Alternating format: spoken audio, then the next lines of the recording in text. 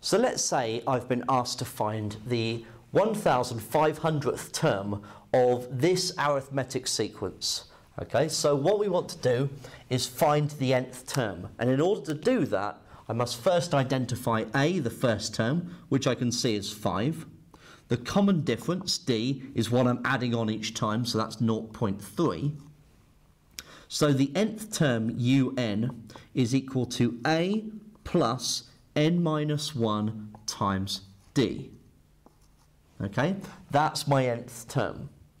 Now I want to find the 1500th term, so U 1500 is equal to 5 plus 1500 take away 1 times 0.3.